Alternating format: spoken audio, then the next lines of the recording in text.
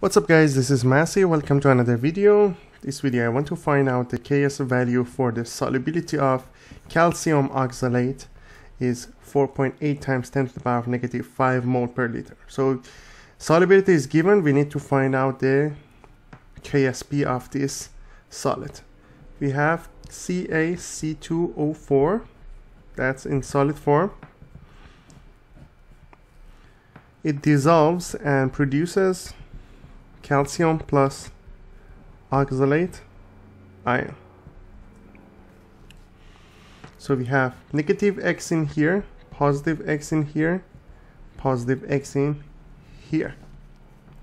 So Ksp will be X times X or X squared. And X is the solubility, which is 4.8 times 10 to the power of negative 5.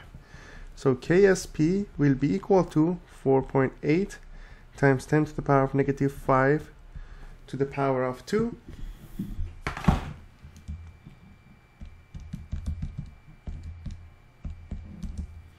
That will be 2.304 times 10 to the power of negative 9. Let's see another example. Next one, the solubility of BiI3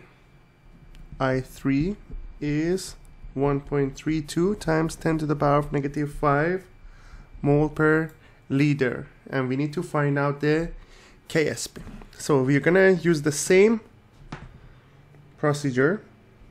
BiI3 solid form, it dissolves, makes it Bi3 plus in aqueous phase plus 3 iodide again in aqueous phase. So initially this one is 0, this one is 0.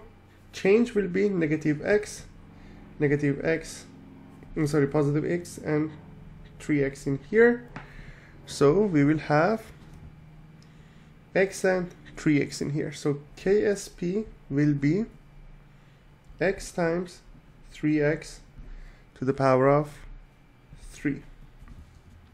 You cannot say divided by this change because this is in solid form, so you don't write it. So it's going to be X times 3 to the power of 3 is 27 X cubed, which will be 27 X to the power of 4. X is given, which is 1.32 times 10 to the power of negative 5. So Ksp will be 27 times 1.32 times 10 to the power of negative 5 to the power of 4. So when you calculate it, that's going to be 8.2 times 10 to the power of negative 90. So that's the Ksp for BiI3. I hope you enjoyed this video. Please leave me a comment if you have any question.